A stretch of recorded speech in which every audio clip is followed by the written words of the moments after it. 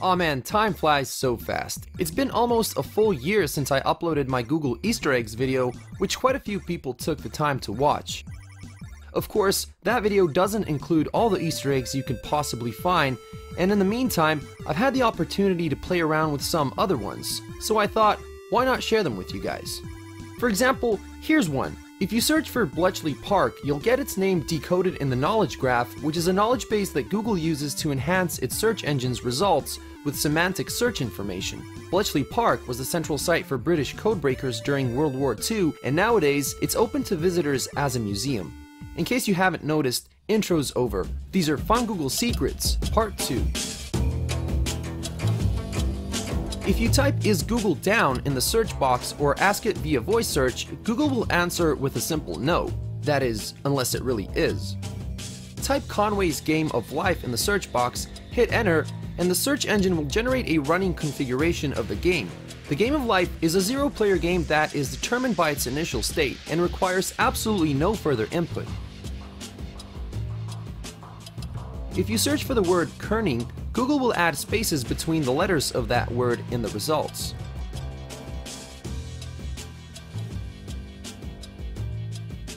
Google can also give you random fun facts. Just tell it you're feeling curious or simply type "fun facts" in the search box, hit enter, and you'll get one on the top of the results. For more fun facts, just click on "Ask another question" and feed your curiosity as much as you please.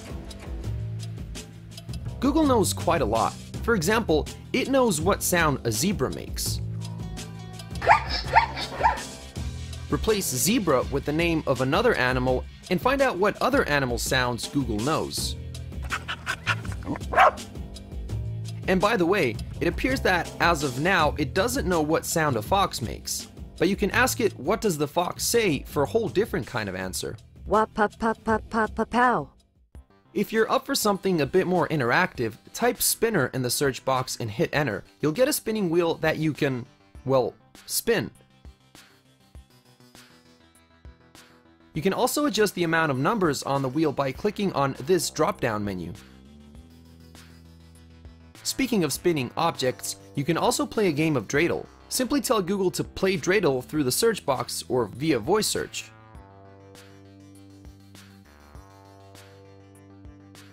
One of my personal favorites is the Super Mario Easter egg I showed you guys in my initial Fun Google Secrets video. Here's something kinda similar.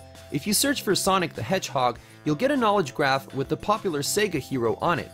Start clicking on him and see what happens. Google has quite a few Easter eggs hidden in its calculator. A search for "the loneliest number" will have the calculator display the number 1. Same will happen if you happen to ask Google about the number of horns on a unicorn. But the really cool thing here is that you can actually calculate these results. So if we say "loneliest number" plus number of horns on a unicorn, the calculator will display the number 2 or 0 if we say minus instead of plus. Pretty cool. Before we wrap up this video, I'll leave you guys with 2 more cool Google Easter eggs that you can have fun playing with. First one is solitaire. Type it in the search box, hit enter, and enjoy a classic game in easy or hard mode. Once you're done with that, try playing a game of tic-tac-toe. The game will probably start on medium difficulty, but crank it up to impossible and see if you can beat the computer. In case you're asking yourself if it can actually be done, you can find a hint in the difficulty name. But that would be all for this time. Of course, Google has a lot more Easter eggs hidden in its different services, but a video that holds the viewer's attention can only be so long. So be sure to check out my first Google Easter eggs video, and in case you know some that I didn't mention, be cool and share them in the comments below. If you enjoyed this video, please leave a like and maybe share it with your friends.